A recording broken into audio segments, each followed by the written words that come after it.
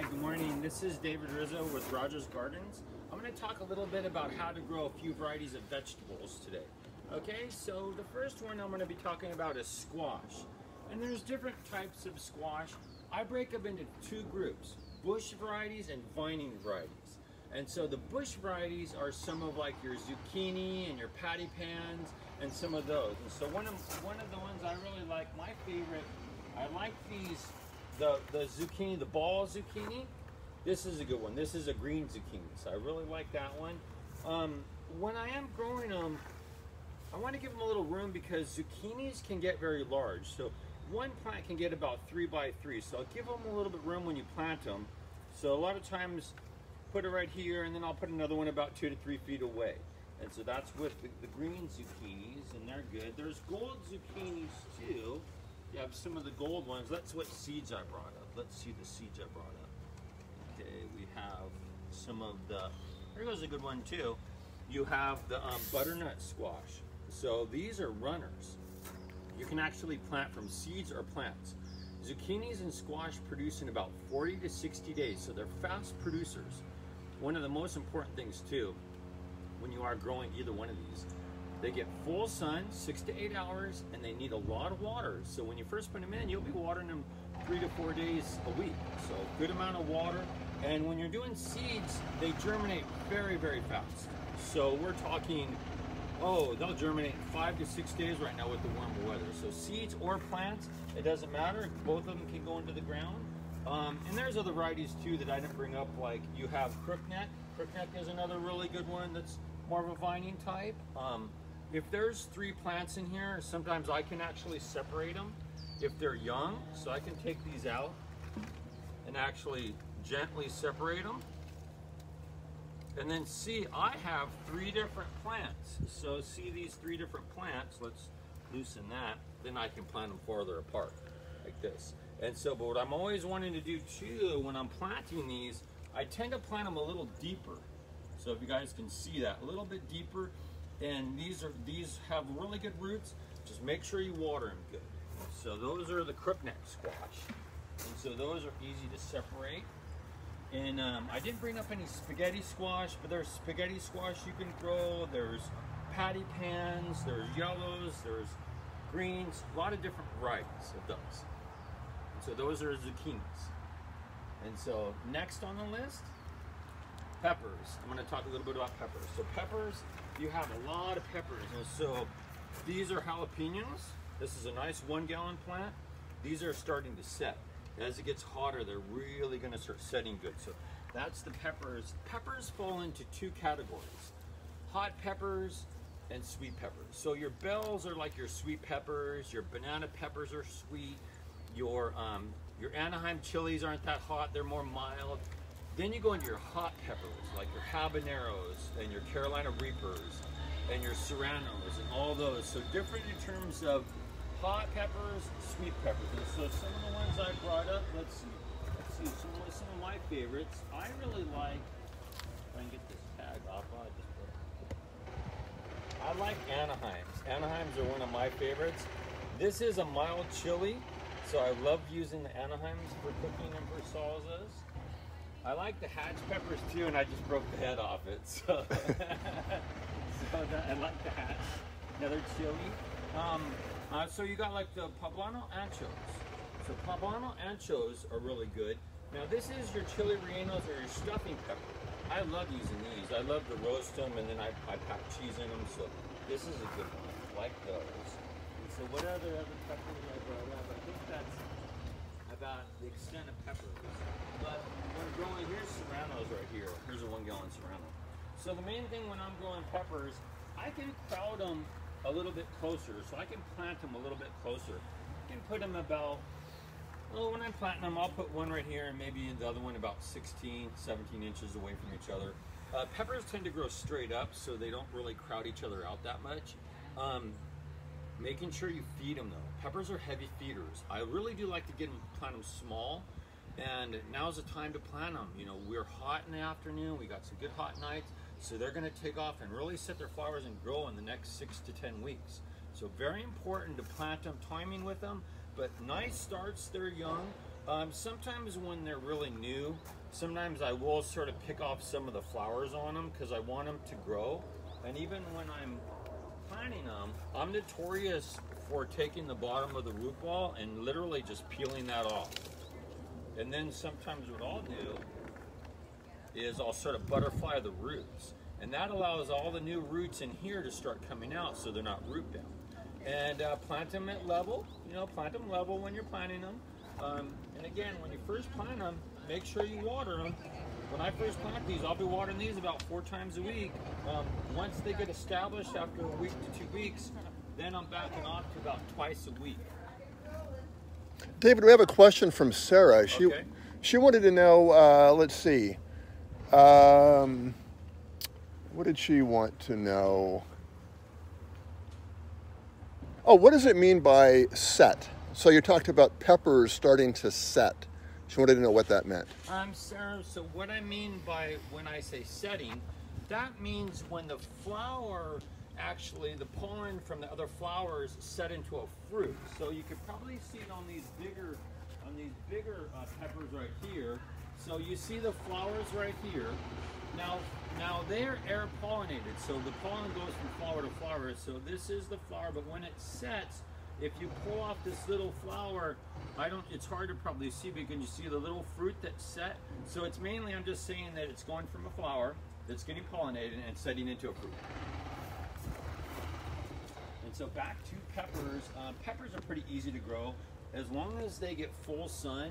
And sometimes I do watch when I'm planting them that stuff doesn't overcrowd them or shade them out. So I'll push tomatoes back. I want to make sure that the peppers get a lot of sun. So very important. Insect problems, not a big insect problem plant, but if they get snails, I'll use like a Sluggo Plus or something like that. So yeah. But that's peppers. Plant them, give them a little spacing, and then moving on to the next thing, we're going to talk about cucumbers. And so cucumbers are one of my favorites. I love planting cucumbers. Cucumbers are very, very fast growers. Some of them you have to train up, like some of the Japanese cucumbers you have to train because they're climbers. A lot of the other cucumbers, I just let them ramble on the ground. Or if you plant them near your raised bed, they can trail out of your raised bed. This is a variety called salt and pepper. So salt and pepper is going to be more of like a pickling cucumber. So pickling cucumbers are a little harder, so when you brine them and you're pickling them, they don't fall apart. So a little different than the regular cucumbers. So that's your salt and pepper. That's a good one. Let's see if we brought up a really good one that I like too. It's called Sweet Success. So Sweet Success is a good slicer. And then with there's Persian cucumbers. There are so many different varieties. Let me see. Oh, these are really good too. These are Armenian cucumbers. Oh, you have another question? Yeah, we have a question. What is the best thing to use when you do get insects on your vegetables, in your opinion? Well, like the question is what to use when you start to encounter insects. I don't really spray a lot or use a lot of organic insecticides until I really see a problem. And some problems can be very specific. Like peppers can get snails. I'll use like organic Sluggo, and that's a bait that you put around the plants. It's safe to use. For aphids, for whitefly, I'll use some of the organic soap sprays. If you have a problem with caterpillars, I do use BT or Bacillus surgeonus, and that's from Safer. So, but I really spray. I always keep an eye on them. If the leaves look good and you're watering, you're feeding them, and they're growing, that's the best way to fight off insects is keep healthy plants, keep them growing. That's the best thing to do. That's why a lot of times when I'll talk at the end more about fertilizing, but I always feed really good and put my compost in really good. So even with the Malibu, I love to top dress it, because they get the nutrients, and that's important for plants growing. So back to cucumbers. So there's some other good ones too. Oh, here's another one called homemade pickles. So homemade pickles is a really good one. That's a good pickling cucumber. We had Persian cucumbers somewhere, and Persian cucumbers are really, really good. They're the little tiny cucumbers that are really sweet, that slice good. I guess with cucumbers, with anything, you can plant them farther apart because they do ramble. So like even this Sweet Success and this homemade pickles, I can put one over here, I can put one over here. Now these are gonna trail around, and this one plant might get about 3 to 4 feet wide. So that's the one thing with this is give them a little room, or put them on the edges of your raised bed. Really crucial in watering too with these.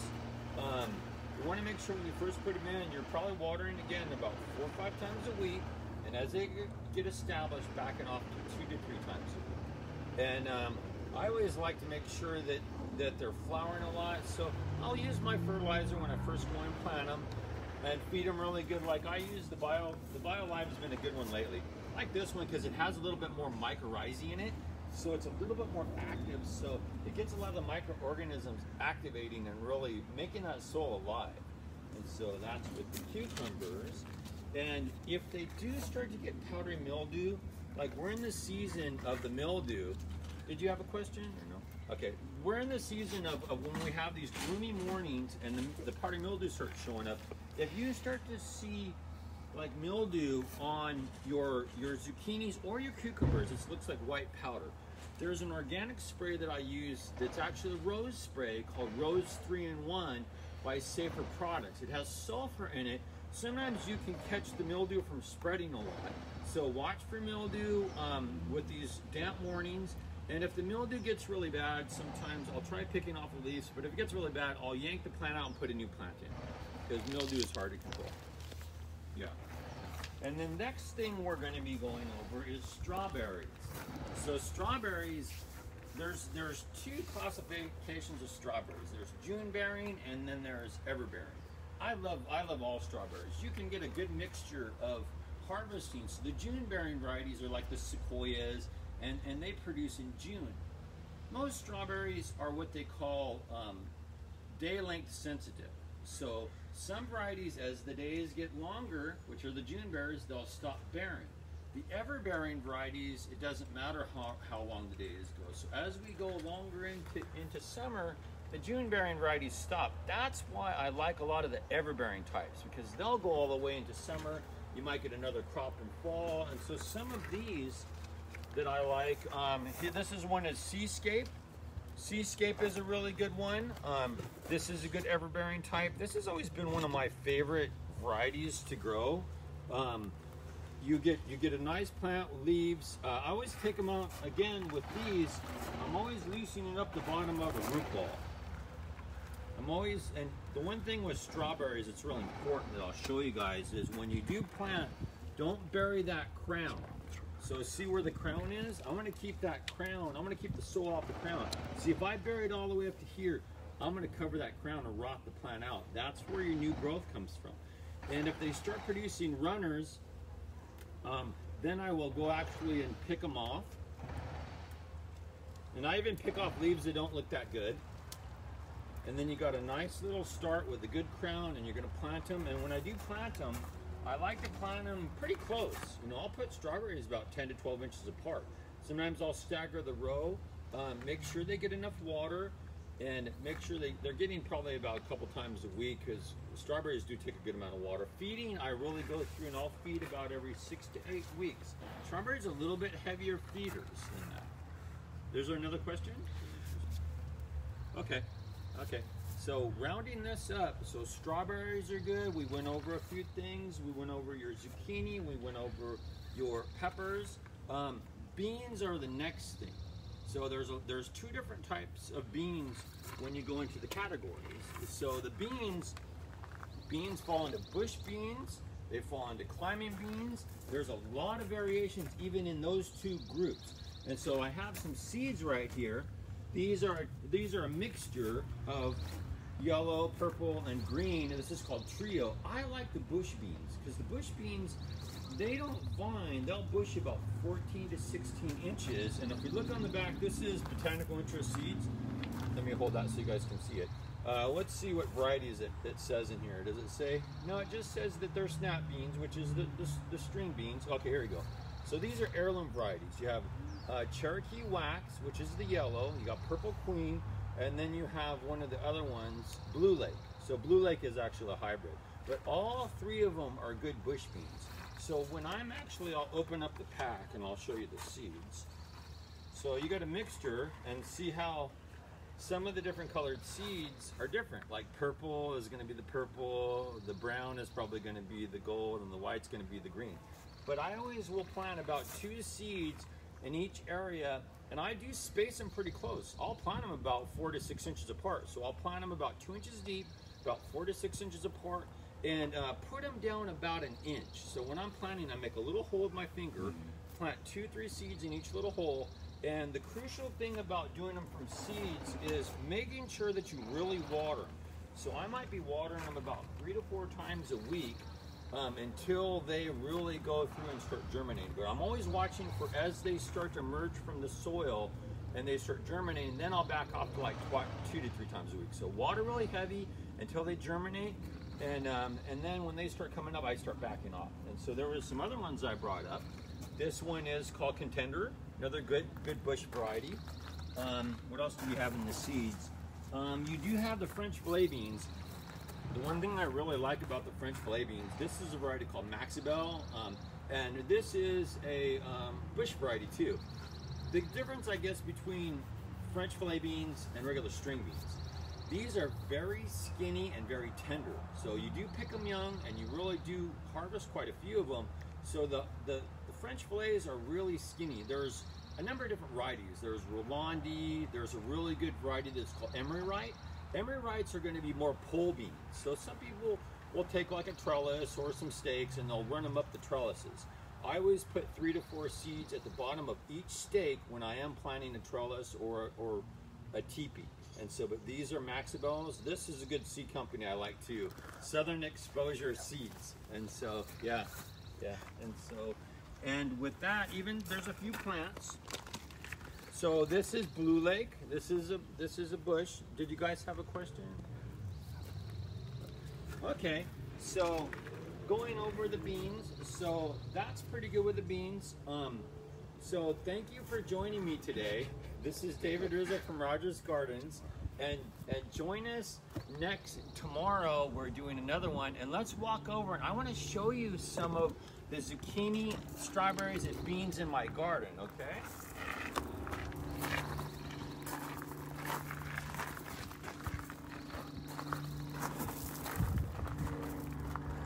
So the first thing, look at these are really nice right here. These are purple French filet bean called Royal Velour. And so look at these are ready to harvest. When you do, what I do is when I harvest these, I hold the little neck and I just pull them. I pull them and I pull them. The reason why I do that is if I keep on harvesting, the beans are gonna keep on flowering, I'll get more production. And moving down the line, this is a little zucchini, and let's see if we can get in there. This is a little zucchini that's a Mexican zucchini. Wow, these really set a lot. You can tell though, let me pull one off. You can really tell when they don't set. So when you're looking at this fruit, it didn't set. So let's see if I can find, like, because you have, okay, here you go right here. Let's pull this off and I'll show you guys really quick.